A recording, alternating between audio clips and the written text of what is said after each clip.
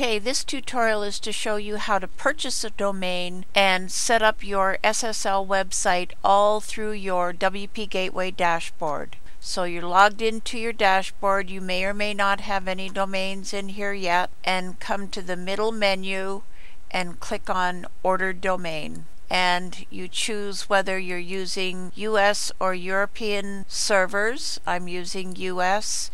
And then you're just going to enter a domain name here and search. So I'm trying this domain name and it's unavailable, so I'll try another one. I imagine it's going to be a little more challenging now to find any SSL domain names. Okay, let's try another one. Yay! Okay, you can select the number of years. It's $8.88 a year, 18 cents ICANN fee, 50-cent processing fee, $9.56 is the total amount, and I'll click on Next. Confirm domain registration. One of the beautiful things about buying the domain name through WPGateway is the name servers are automatically set to WPGateway, so you don't have to do anything.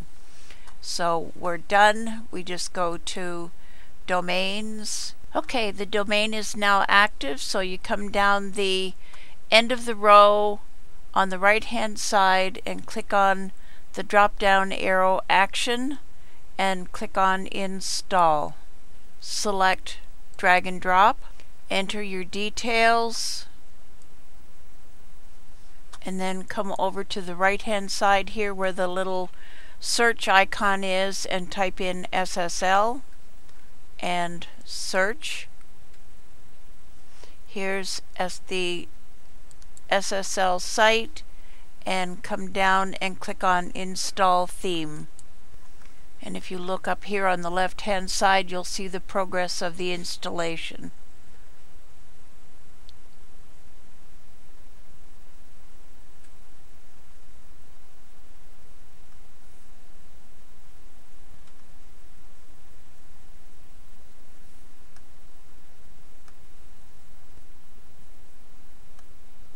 And here are your details of your installation, your username, password, the email address, and you can click on the WP admin from here and it will take you to a login screen, or if you go to Domains, click on the gray plus sign underneath Login Users, come over to the right here and click on Login.